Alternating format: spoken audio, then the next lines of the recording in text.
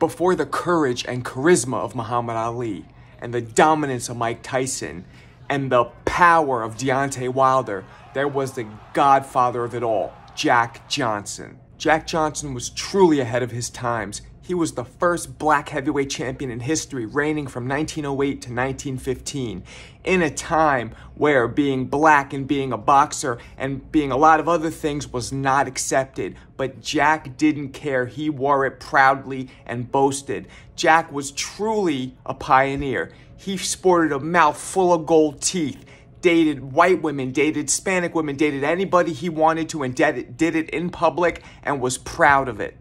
Jack Johnson was the complete fighter of the era. He had one of the best defenses we've ever seen. He hit harder almost than any fighter in history, pound for pound, era for era. And his boxing skills were unmatched. He was very, very sharp and smart at holding his fighters, and his inside fighting game was unbelievable. People think Terrence Bud Crawford, after hearing that he was down on the cards against Sean Porter and then instantly coming out and ending the fight, people think that was gangster. The most gangster thing to ever happen in the ring was when Jack Johnson fought Stanley Ketchel. Stanley Ketchel was the middleweight champion of the world who wanted to go up and challenge Jack. Because of the size difference, Jack was not going hard on Stanley and was giving the fans a show. And throughout the fight, you see here that he was toying with Stanley. He even held Stanley up a couple times after hitting him too hard by mistake.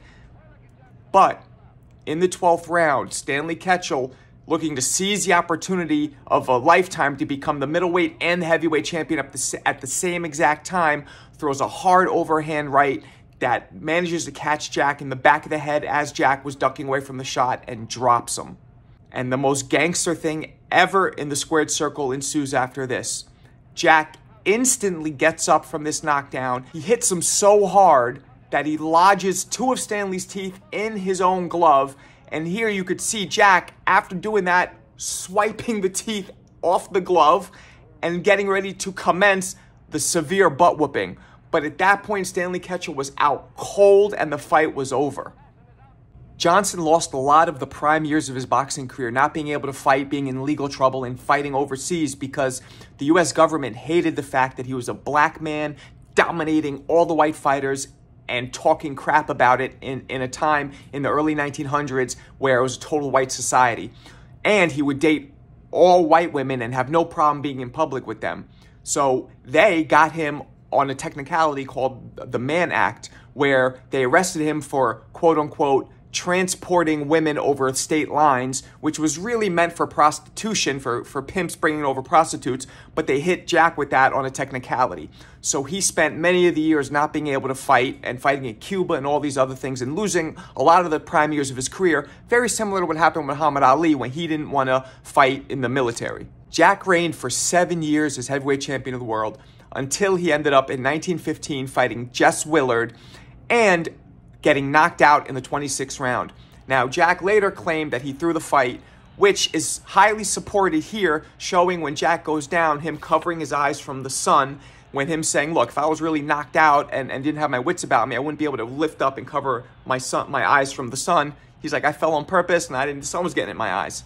So a lot of people believe that, but it's still up for debate if he really did throw the fight. He was older at this point.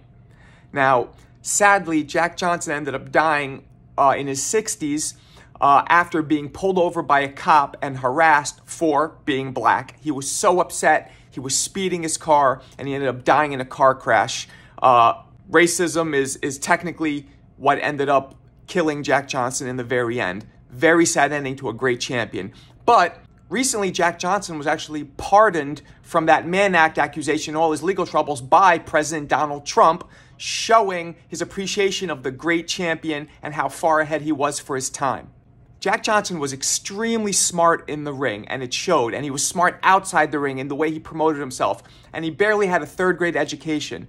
But here you see him speaking, he sounds like a college professor.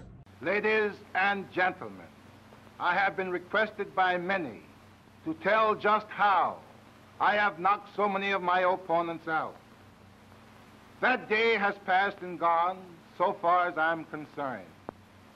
Today, I have a new way in knocking them out, and I will show you.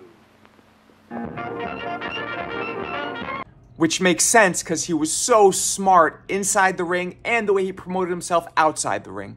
So the question is, where do you guys rate Jack Johnson as an all-time great heavyweight? Now remember, there's two criterias. If your criteria is time warping and having the two fighters get in a time machine and fighting each other as is, that to me doesn't count, and clearly a lot of the bigger, more advanced fighters of today would be able to beat the guys of yesterday. But if you take era for era and the accomplishments each fighter had in their specific eras and how easily they dominated, where do you put Jack Johnson in the all-time great heavyweight champion list? Tell me in the comments.